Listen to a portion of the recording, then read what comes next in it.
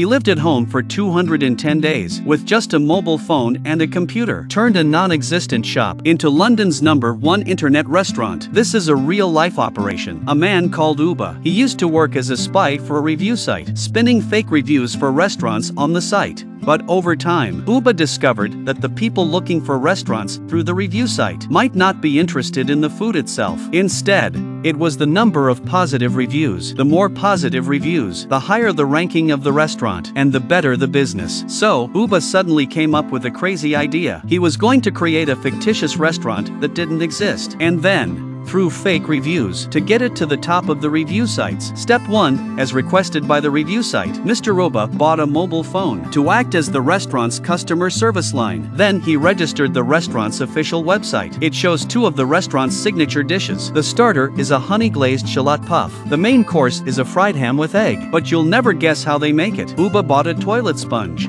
He poured honey over it. Then he garnishes it with parsley. Taking a picture, an exquisite appetizer is presented. The main course is even more outrageous. Oobah places the heel on a plate. Spread the fried egg. Sprinkle with seasoning. Find the right angle. Take a picture and upload it to the website. And that's it. 2 sets of dishes worthy of a Michelin restaurant. To create a gimmick and to prevent any mishaps, Oobah has also given the restaurant 4 rules. Step 1, eat outside. A rustic feel. Step 2, weird. The restaurant does not offer an a la carte service. Instead, we order according to the mood. Lust, empathetic, comfort, love, happy, etc. Step 3, homely. After all, the room he live in is too small. The 4th step is the most important, appointment only. The restaurant only accepts reservations by phone, and the address is not available to the public. Setting the tone. The next step is to submit your application to the review website. A call from the reviewer. Oobah was able to get by with a few words. The restaurant is officially approved. It's up and running on the review site. But at this point it was at the bottom of the list. 18,000th in London. Eel omelette. Secret toilet bowl cleaner. Such a hardcore dish. From London's #1 internet restaurant. What's even more outrageous is that this restaurant doesn't exist. It's just a fake listing on a website. The restaurant had just gone live on the site. It was still at the bottom of the rankings. In order to get up the rankings quickly, Oobah,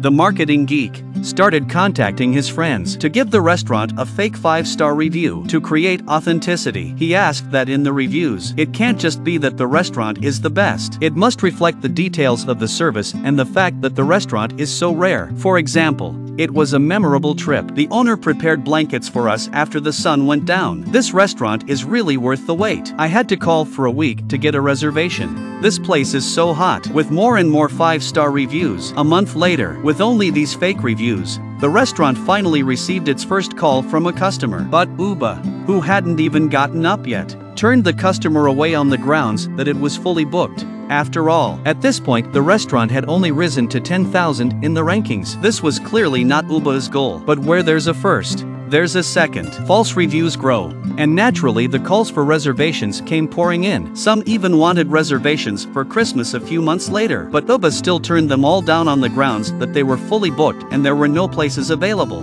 And so 3 months later, the fake restaurant, which had never had a single customer, managed to rise from 10,000 to 1,456 on the review site thanks to its hunger marketing. As it rose up the rankings, the restaurant also became a hit. Oobah even received calls from various PR agencies. They wanted to use his brand to open the restaurant all over the world. 5 months later, by now the restaurant had risen to 91st place in the rankings. Oobah's phone is now ringing off the hook every day. Executives from famous companies, internet superstars, celebrities from all walks of life wanting to dine at this mystery restaurant. There are even a lot of calls from job seekers. They were eager to apply for jobs at the restaurant that didn't exist. And so it went on for another month.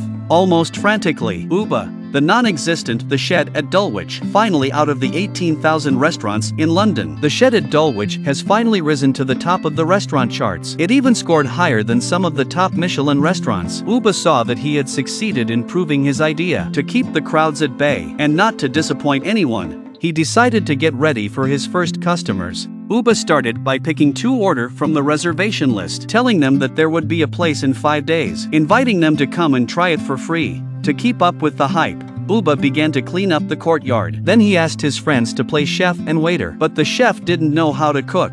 But that's okay, because all the dishes are all very low cost. Instant food, simply microwaved and ready to go. To drown out the ding of the microwave, he had a DJ friend play music all night. Everything was ready to go. The opening was imminent, and to prevent any mishaps, Oobah greets the customers himself from a distance and then put a blindfold on them. But the customers weren't offended. Instead, they felt excited. Through the squalid shantytowns and into the courtyard, the guests take off their blindfolds and sit down. Little do they know that apart from them, all the rest of the customers are actors hired by Oobah. They keep praising the food to create the atmosphere. The waiters start serving the customers. It was all cheap fast food. But the customers didn't notice the difference. When the meal was finished, all of them gave 5-star reviews. They even said they would recommend it to more people. The farce that lasted for 7 months finally came to an end. After all this, Oobah understood. Since people only believe what they see, they only listen to what they want to hear. He decided to do another experiment. Only this time, the challenge was even crazier. How to make a pair of jeans from a stall to the Paris Fashion Week and become a top fashion brand. This is a real-life social experiment. His name is Oobah. Is a marketing genius. A few months ago, he just turned a non-existent restaurant into London's #1 internet restaurant. Now he's in Paris. He's going to pick a random pair of jeans from a stall and turn it into an international brand. The jeans are called Giorgio Piviani, but Oobah searched the internet and found very little information about it.